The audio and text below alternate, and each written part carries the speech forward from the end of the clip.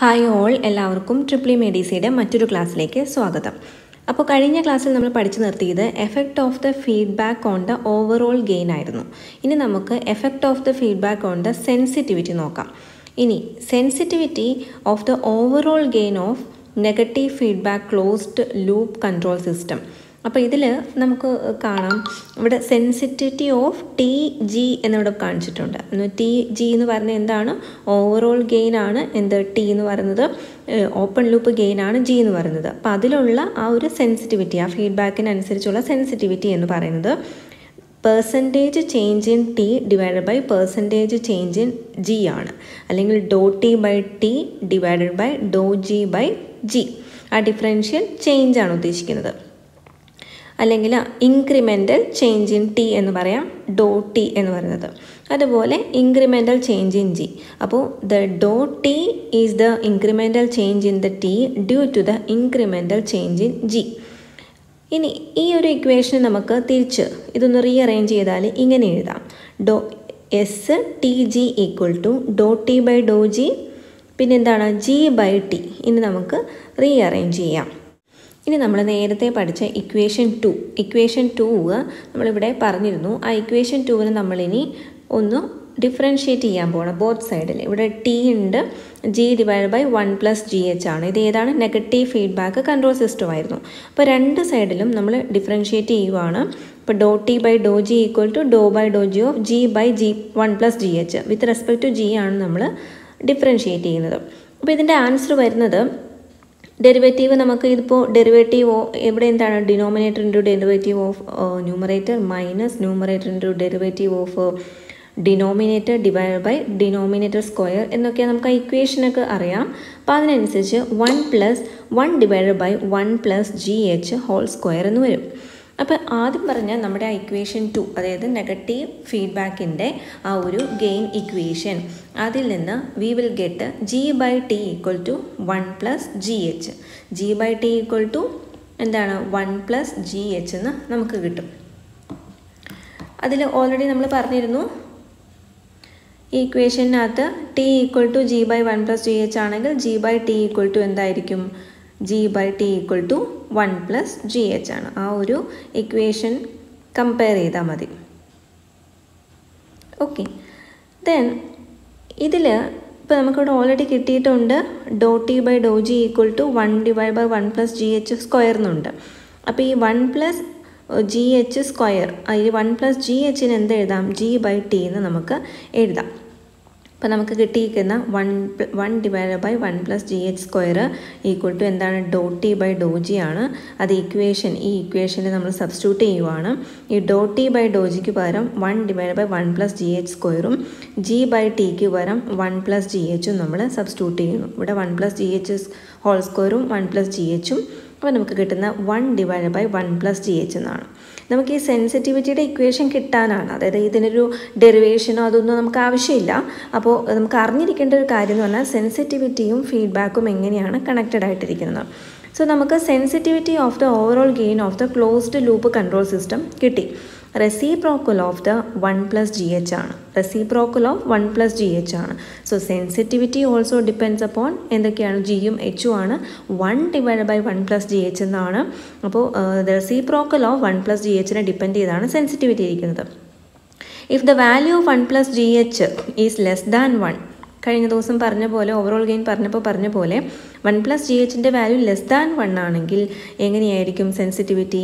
That will increase. അപ്പോൾ less than 1 ആകണമെങ്കിൽ ഈ ജി എച്ചിൻ്റെ വാല്യൂ എന്തായിരിക്കണം? നെഗറ്റീവ് ആയിരിക്കണം.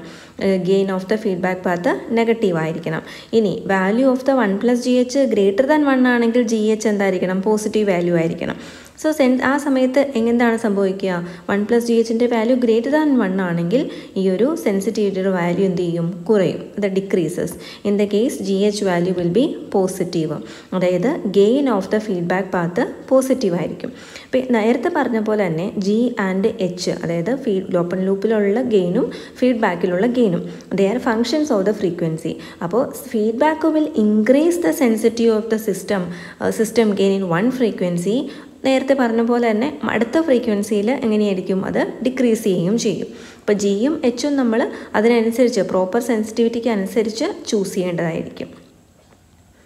അടുത്തതാണ് effect of the feedback on the stability. ഒരു സിസ്റ്റം എപ്പോഴാണ് സ്റ്റേബിളാണെന്ന് പറയുക? അതായത് ഇത് സ്റ്റേബിളാണെന്ന് പറഞ്ഞാൽ എന്താ? അതിൻ്റെ ഔട്ട്പുട്ട് അണ്ടർ കൺട്രോൾ ആണെന്നാണ്. അല്ലെങ്കിൽ അതെന്താണ്? അണ്ടർ കൺട്രോൾ അല്ല അതിൻ്റെ ഔട്ട്പുട്ട് എങ്കിൽ ആ സിസ്റ്റം എന്താണ്? കൺട്രോളബിൾ അല്ല, അല്ലെങ്കിൽ അൺസ്റ്റേബിൾ ആണെന്ന് പറയും. ഇനി അടുത്തത് ഇക്വേഷൻ 2. ഇതാണ് നമ്മൾ പറഞ്ഞ ഇക്വേഷൻ 2 എന്ന് പറയുന്നത്. അപ്പോൾ ഇതിൽ ഡിനോമിനേറ്റർ വാല്യൂ 0 ആണെന്ന് വിചാരിക്കുക. അതായത് GH വാല്യൂ എന്താവണം? കറക്റ്റ് -1 ആവണം. അങ്ങനെയാണെങ്കിൽ ഡിനോമിനേറ്റർ എന്തായിരിക്കും? ഇതിൻ്റെ വാല്യൂ 0 ആകും. അപ്പോൾ ഡിനോമിനേറ്റർ വാല്യൂ 0 ആകുവാണെങ്കിൽ T = G/0 എന്ന് പറയും. അതായത് ഇൻഫിനിറ്റ്, അതായത് T എന്ന് പറയുന്നത് എന്താവുന്നു? ഇൻഫിനിറ്റ്. ഓപ്പൺ ഈ ഒരു ടോട്ടലായിട്ടുള്ള ഓവറോൾ ഗെയിൻ എന്തായിരുന്നു? ഇൻഫിനിറ്റ്, അല്ലെങ്കിൽ ട്രാൻസ്ഫർ ഫംഗ്ഷൻ ഇൻഫിനിറ്റ് ആയിരുന്നു. So the control system become unstable. അപ്പോൾ system is set to B stable if the output is under control. ഇനി കൺട്രോളിലല്ല, ഇൻഫിനിറ്റ് ആയിട്ട് പോവുകയാണ് ഇതിൻ്റെ ട്രാൻസ്ഫർ ഫംഗ്ഷൻ അല്ലെങ്കിൽ അതിൻ്റെ ഒരു ഓവറോൾ ഗെയിൻ എന്ന് പറയുന്നത്. അങ്ങനെയാണെങ്കിൽ അത് അൺസ്റ്റേബിൾ ആയിരിക്കും. അല്ലെങ്കിൽ GHൻ്റെ വാല്യൂ -1 ആയോ എന്ന് നോക്കിയാൽ മതി, അത് അൺസ്റ്റേബിൾ ആണോ എന്ന് അറിയാനായിട്ട്. അപ്പോൾ ഈ ഒരു കൺട്രോൾ സിസ്റ്റത്തെ സ്റ്റേബിൾ ആക്കാൻ വേണ്ടി we have to properly choose the feedback system. ഇനി effect of the feedback on noise. ഇനി ഫീഡ്ബാക്ക് നോയ്സിൽ ഫീഡ്ബാക്കിന് എത്രമാത്രം എഫക്റ്റ് ഉണ്ട്? ഓപ്പൺ ലൂപ്പ് കൺട്രോൾ സിസ്റ്റം ആദ്യം പറയുന്നു വിത്ത് നോയിസ് സിഗ്നൽ, അതുപോലെ ഒരു ക്ലോസ്ഡ് ലൂപ്പ് കൺട്രോൾ സിസ്റ്റം വിത്ത് നോയിസ് സിഗ്നൽ, രണ്ടും കൺസിഡർ ചെയ്യുവാണ്. അപ്പോൾ ഈ ഒരു സിസ്റ്റം നിങ്ങൾ കൺസിഡർ ചെയ്യുകയാണെങ്കിൽ ഇവിടെ ഇൻപുട്ട് RS, ഇവിടെ നോയിസ് സിഗ്നൽ ആഡ് ചെയ്യുന്നു NS, ആൻഡ് ഹിയർ കൺട്രോൾ സിസ്റ്റത്തിൻ്റെ അവിടെ ഔട്ട്പുട്ട് വരുന്നതാണെങ്കിൽ C(S) എന്ന് പറഞ്ഞു. നോയിസ് സിഗ്നൽ മാത്രമേ ഉള്ളൂ എന്ന് വിചാരിക്കുക. അങ്ങനെയാണെങ്കിൽ ഇതിൻ്റെ ഓപ്പൺ ലൂപ്പ് ട്രാൻസ്ഫർ ഫംഗ്ഷൻ എപ്പോഴും ഔട്ട്പുട്ട് ബൈ ഇൻപുട്ട് എന്നാണ് ട്രാൻസ്ഫർ ഫംഗ്ഷൻ വരിക. അപ്പോൾ ഇവിടുത്തെ ട്രാൻസ്ഫർ ഫംഗ്ഷൻ ഔട്ട്പുട്ട് എന്താണ്? C(S), ഇവിടെ എന്താണ്? N(S) = ആണ് GB ഗെയിൻ എന്ന് പറയുന്ന പാത്തിലെ ഗെയിൻ പറഞ്ഞ ഓപ്പൺ ലൂപ്പ് പാത്ത്. അപ്പോൾ ഇത് RS ഇൻപുട്ട് 0 ആയിട്ടാണ് അവിടെ കൺസിഡർ ചെയ്തിരിക്കുന്നത്. അപ്പോൾ ഇനി അടുത്തത് closed loop transfer function consider ചെയ്തു, അതിൽ നോയ്സ് മാത്രമേ ഉള്ളൂ എന്ന് വിചാരിച്ചാൽ ഇതാണ് ഇക്വേഷൻ വരുന്നത്. ഓക്കെ, ഇതിലും ഈ ഇൻപുട്ട് ടോട്ടലായിട്ട് നമ്മൾ കണ്ടെത്തിയിട്ട് RS 0 ആക്കി കഴിഞ്ഞാലാണിത് കിട്ടുക. ഇനി ഈ രണ്ട് ഇക്വേഷൻസും ജസ്റ്റ് ഒന്ന് കമ്പയർ ചെയ്യുക. അപ്പോൾ നമുക്ക് അറിയേണ്ടത് ഫീഡ്ബാക്കിൻ്റെ എഫക്റ്റ് ഓൺ ദ നോയ്സ് ആണ്. അതിൽ ഒന്ന് നോയ്സ് മാത്രം കൺസിഡർ ചെയ്ത് ഓപ്പൺ ലൂപ്പും നോയ്സ് മാത്രം കൺസിഡർ ചെയ്തിട്ടുള്ള ക്ലോസ്ഡ് ലൂപ്പ് സർക്യൂട്ടും എടുത്തു. ഈ രണ്ട് ഇക്വേഷൻസ് തമ്മിലുള്ള വ്യത്യാസം നോക്കുക. ഇവിടെ GB/GA/GB 1 + GA/GB(H) എന്ന് വരുന്നു. GA എന്ന് പറഞ്ഞാൽ എന്താ? ഇവിടെ നമ്മൾ ഇൻപുട്ട്, ആ ഇൻപുട്ടിനും നോയ്സിനും ഇടയ്ക്കുള്ള ആ ഒരു ഓപ്പൺ ലൂപ്പ് ഗെയിനാണ്. GB എന്ന് പറയുന്നത് നോയ്സ് സിഗ്നലിനും ഔട്ട്പുട്ടിനും ഇടയ്ക്കുള്ള ഓപ്പൺ ലൂപ്പ് ഗെയിനാണ്. ഇനി ഈ ഒരു ക്ലോസ്ഡ് ലൂപ്പ് കൺട്രോൾ സിസ്റ്റത്തിൽ ഈ gain due to noise signal it will be decreased by A factor of ഈ ഒരു 1 + GA/GB(H). അതായത് ഈ ഒരു 1 + GA/GB(H) നേരത്തെ പറഞ്ഞ പോലെ തന്നെ ഈ ഒരു ഫാക്ടർ എങ്ങനെയായിരിക്കണം? 1നേക്കാളും കൂടുതലാണെങ്കിൽ ആ ഗെയിൻ വിൽ ബി ഡിക്രീസ്ഡ്. അതുപോലെ ഓപ്പോസിറ്റ്. അപ്പോൾ നമ്മൾ എല്ലാ കേസിലും ആ ഒരു റിലേഷനാണ് അറിയുന്നത്, ആ റിലേഷൻ തന്നെയാണ് യൂസ് ചെയ്യുന്നത്. പക്ഷേ ഈ നോയ്സ് സിഗ്നൽ ഏതിലാണ്, ക്ലോസ്ഡ് ലൂപ്പിലും ഓപ്പൺ ലൂപ്പിലും എങ്ങനെയാണെന്ന് അറിയാൻ വേണ്ടി ആ ഇക്വേഷൻ ഒന്ന് അറിഞ്ഞിരിക്കുക. ഇനി നമുക്ക് കൺട്രോൾ സിസ്റ്റത്തിൻ്റെ മാത്തമാറ്റിക്കൽ മോഡൽസ് നോക്കാം. മാത്തമാറ്റിക്കൽ മോഡൽ എന്ന് പറയുന്നത് നമുക്ക് ഈ ഒരു അനാലിസിസിനൊക്കെ വേണ്ടിയിട്ടാണ് ഈ മാത്തമാറ്റിക്കൽ മോഡൽസ് പറഞ്ഞത്. അതായത് ഒരു മാത്തമാറ്റിക്കൽ മോഡൽ എന്ന് പറഞ്ഞാൽ A set of mathematical equation use ചെയ്ത് we can represent the control system. അപ്പോൾ ഈ മോഡൽസ് എന്ന് പറഞ്ഞാൽ analysis of the control സിസ്റ്റത്തിനും design of the control സിസ്റ്റത്തിനും രണ്ടിനും യൂസ്ഫുൾ ആണ്. ഇനി എന്താണ് അനാലിസിസ്, എന്താണ് ഡിസൈൻ എന്ന് നോക്കാം. Analysis of the control system എന്ന് പറഞ്ഞാൽ ഇപ്പോൾ നമുക്ക് ഇൻപുട്ട് അറിയാം, മാത്തമാറ്റിക്കൽ മോഡൽ അറിയാം. So we have to find the output. So we know the input, പിന്നെ എന്താണ് ആ മാത്തമാറ്റിക്കൽ മോഡൽ അറിയാം. So we have to find the output. ഇനി design of the control system എന്ന് പറഞ്ഞാൽ എന്താണ്? നമുക്ക് ഇൻപുട്ടും അറിയാം, ഔട്ട്പുട്ടും അറിയാം, ഈ ഒരു മാത്തമാറ്റിക്കൽ മോഡൽ നമ്മൾ കണ്ടുപിടിക്കുന്നു.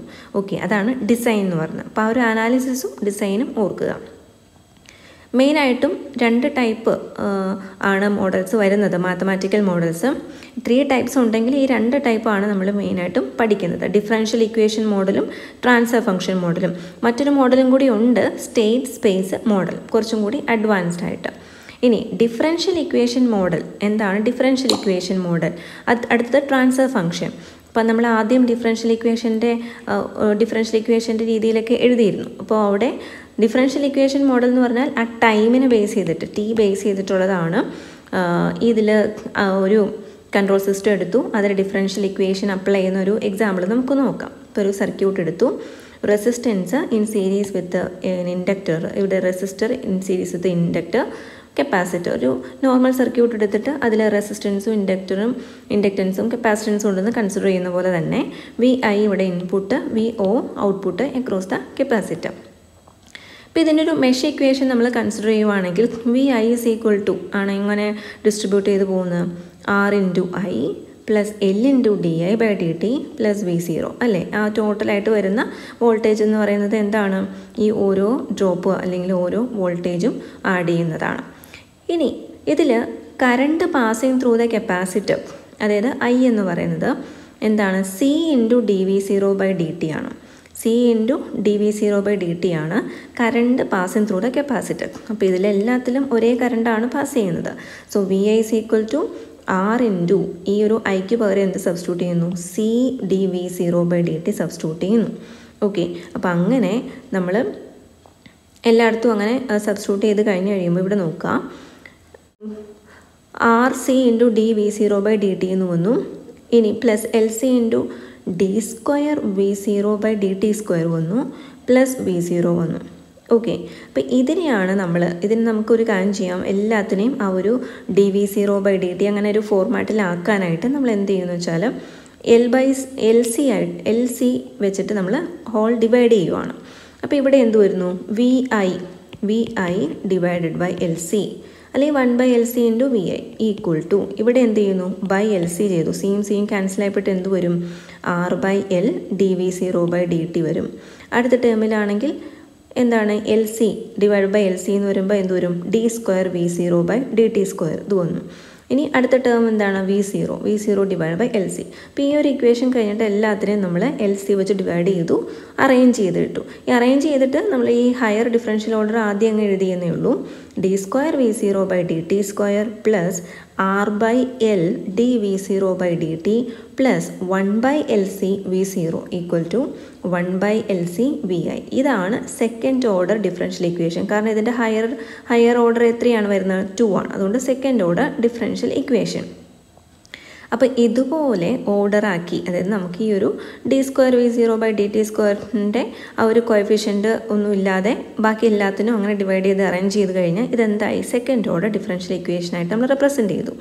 ഇനി ട്രാൻസ്ഫർ ഫംഗ്ഷൻ മോഡലാകുമ്പോൾ നമുക്ക് ടി അല്ല, ടി എന്ന് പറഞ്ഞാൽ ടൈം ഡൊമൈനാണ്. ഇനി അതിൻ്റെ ട്രാൻസ്ഫർ ഫംഗ്ഷൻ എന്ന് പറയുമ്പോൾ എസ് ഡൊമൈനാണ് വരിക. അപ്പോൾ നമുക്കറിയാം ഒരു X of T Y of T എന്ന് പറഞ്ഞ ഇൻപുട്ടാണ് ഒരു എൽ ടി എ സിസ്റ്റത്തിൽ.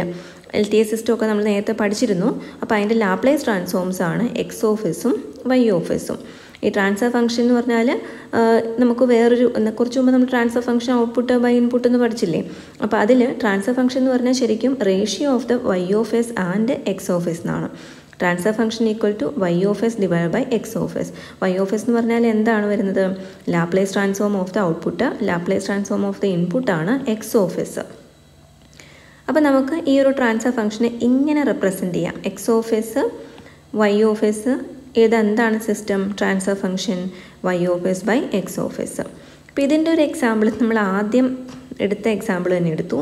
ഇനി ഇതിന് നമ്മൾ ലാപ്ലേസ് ട്രാൻസ്ഫോം കൊടുക്കുകയാണ്. അതായത് സെയിം സർക്യൂട്ട്, സെയിം ഡിഫറൻഷ്യൽ ഇക്വേഷൻ്റെ ഫോമിൽ എഴുതിയിരിക്കുന്ന മാത്തമാറ്റിക്കൽ എക്സ്പ്രഷൻ അല്ലെങ്കിൽ മാത്തമാറ്റിക്കൽ മോഡൽ, അതിൽ നമ്മൾ ലാപ്ലേസ് ട്രാൻസ്ഫോം അപ്ലൈ ചെയ്തു. ഇതിൻ്റെ ഫൈനൽ ഒരു എക്സ്പ്രഷൻ നോക്കാം. ഇതിൽ V O S by V I of S equal to 1/LC divided by S square plus R by L S plus 1/LC. നമുക്കിതാണ് വേണ്ടത്. S square plus ഒരു constant into S plus അടുത്ത constant. Okay, ഇനി ഇതാണ് ഒരു second ഓർഡറിലുള്ള transfer function എന്ന് പറയുന്നത്. അപ്പോൾ ഇതിനെ നമുക്ക് വി ഐ ഓഫ് എസ്, ഇവിടെ വി സീറോ ഓഫ് എസ്, അല്ലെങ്കിൽ V output of S, V input of S, ഈ സിസ്റ്റത്തിൻ്റെ എന്ത് വരും? ഈ ഒരു സിസ്റ്റത്തിൻ്റെ transfer function 1/LC divided by S² plus R/LS plus 1/LC. ഇതിൽ ഇവിടെ വി ഒ എസ് ഉണ്ട്, ഇവിടെ വി ഐ ഓഫ് എസ് ഉണ്ട്. V0 അല്ലെങ്കിൽ V O of S, V output of S divided by V I of S equal to ഈ ഒരു term divided by left hand സൈഡിലുള്ള term വരുന്നതാണ്. അപ്പോൾ ഇത് മാത്തമാറ്റിക്കൽ എക്സ്പ്രഷനിൽ നമ്മളിപ്പോൾ ഡിഫറൻഷ്യൽ ഇക്വേഷൻ്റെ ഫോമിൽ എഴുതി, അതുപോലെ തന്നെ ട്രാൻസ്ഫർ ഫംഗ്ഷൻ്റെ ഫോമിലും എഴുതി. ഇനി നമുക്ക് മോഡലിംഗ് ഓഫ് മെക്കാനിക്കൽ സിസ്റ്റംസ് ആണുള്ളത്. മോഡലിംഗ് ഓഫ് മെക്കാനിക്കൽ സിസ്റ്റം അത് നമ്മൾ അടുത്ത ക്ലാസ്സിൽ പഠിക്കാം. Thank you so much for watching.